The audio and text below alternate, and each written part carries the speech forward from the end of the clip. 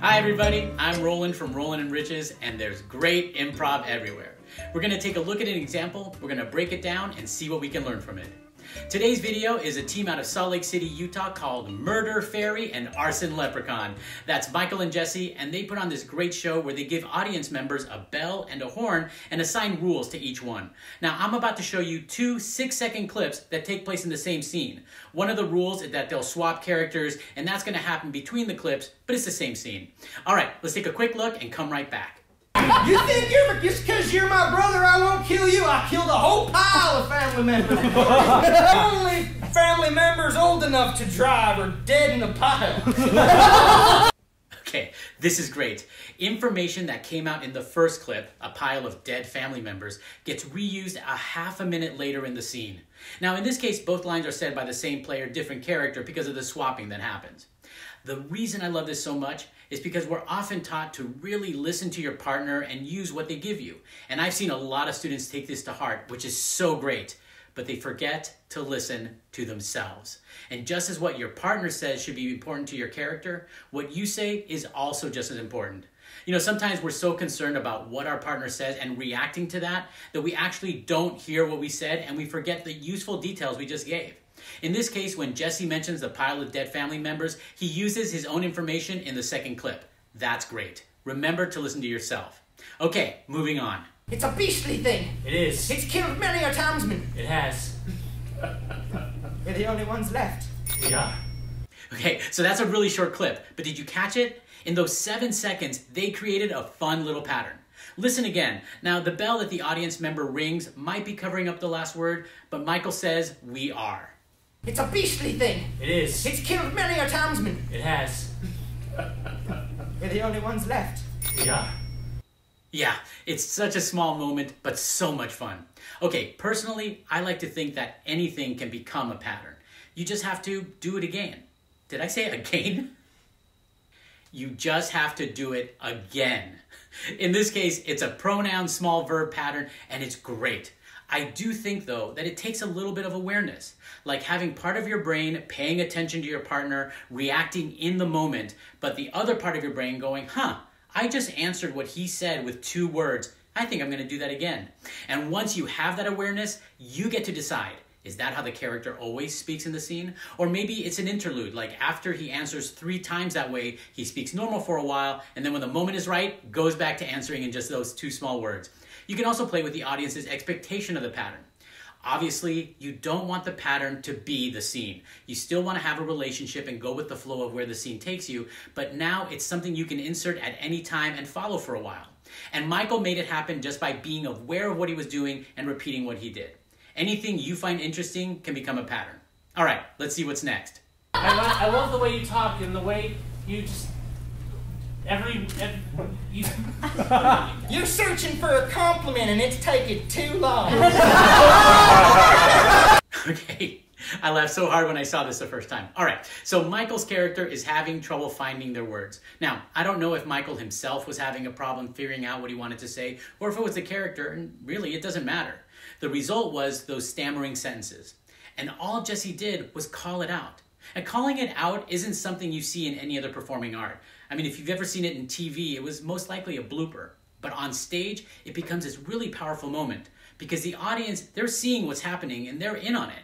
So when you point out what is actually happening on stage, it releases some of that tension and becomes this fun, real moment that the players and audience get to share together.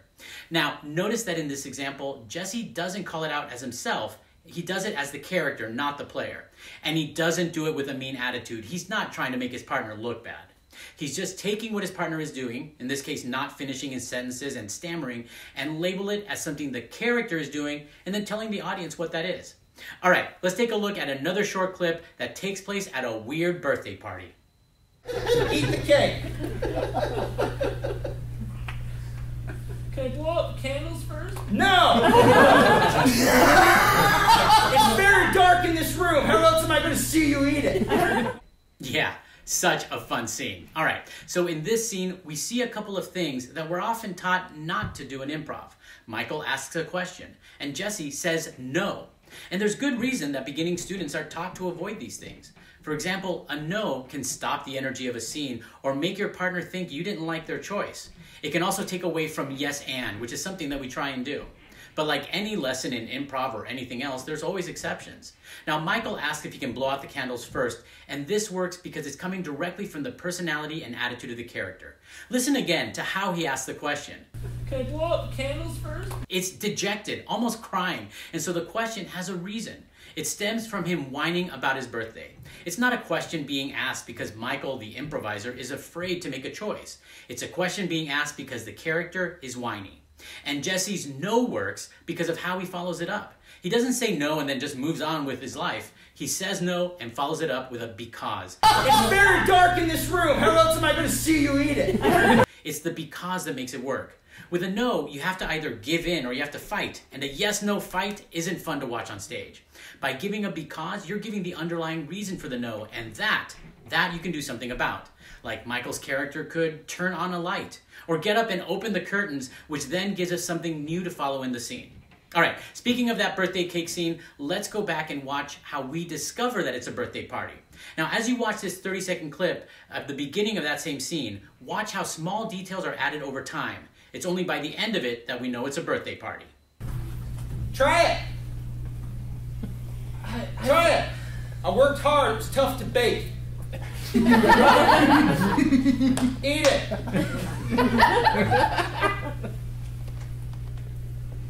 Come on now.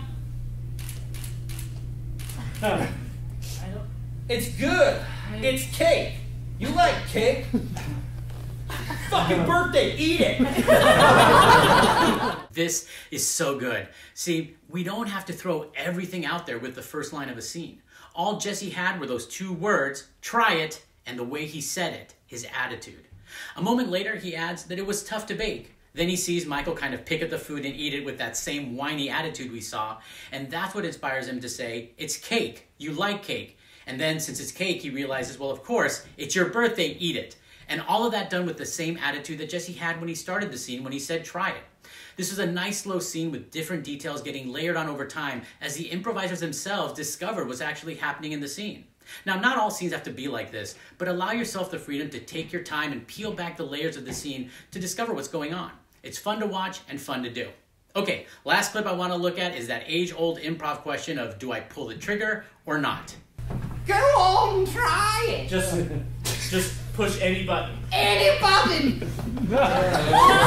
Well, in this case, it's not a gun, but a button. But it's the same question. Should he push it or not? Let's skip to the end of the scene to see what they do. Hey!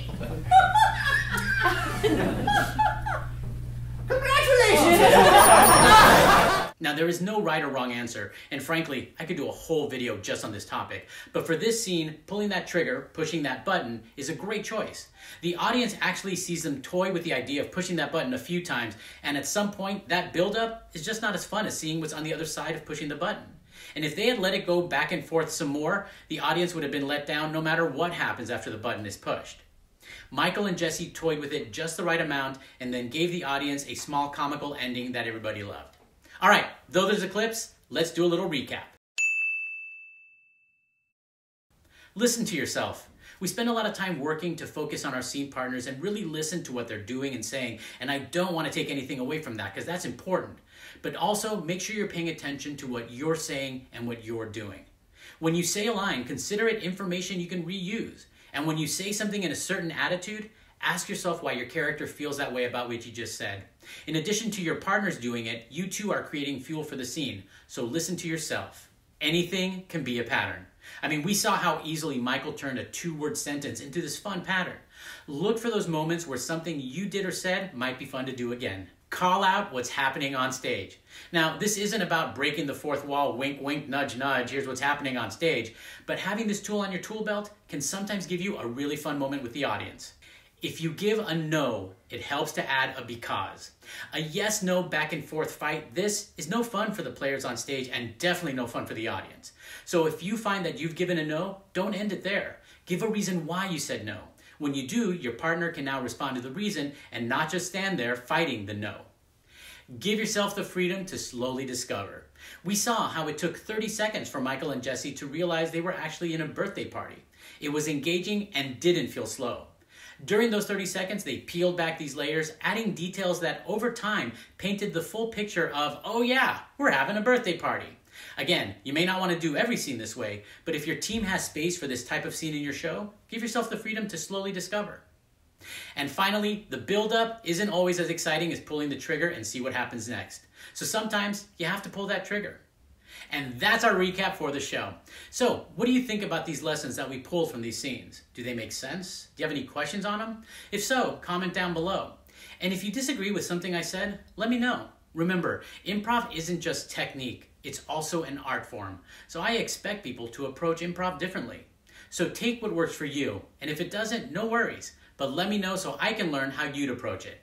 All right, I want to thank Michael and Jesse. That's Murder Fairy and Arson Leprechaun. I love that name. You can find their links below, as well as the link to their original show, so you can watch the whole thing. They also did an encore at the same festival. I went ahead and added that link as well, so you can check that one out too. And if you're on a team and you've got a show that you want to share, my email, also below. Email me and let me know. There's great improv everywhere, and I would love to show the world how great your improv is. All right, that's it. Thanks, everybody. Bye. I want to wait for my friends to come. They're not coming.